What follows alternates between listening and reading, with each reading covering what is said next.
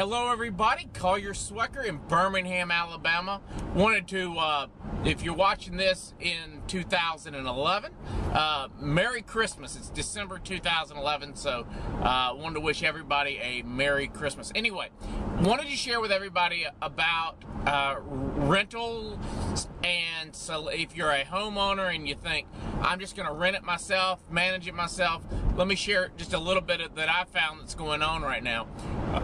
About 6 months ago, my team started a rental division in response to a, well, let's just say a lack of professionalism and lack of choice out there in our market by some of the current companies that are in our market. There's some really good ones, and there are some not so good ones that really have forgotten about how to put service and customer service.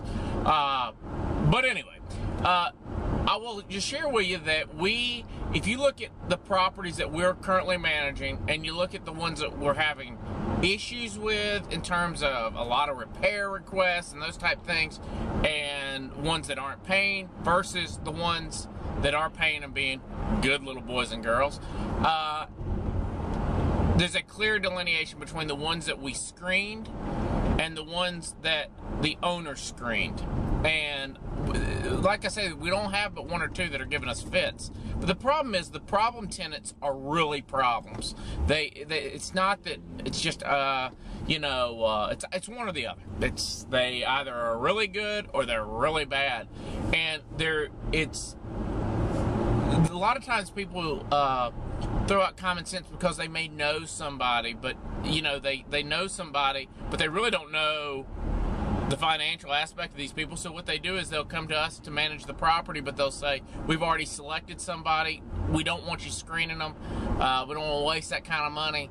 And that's where we found a clear problem.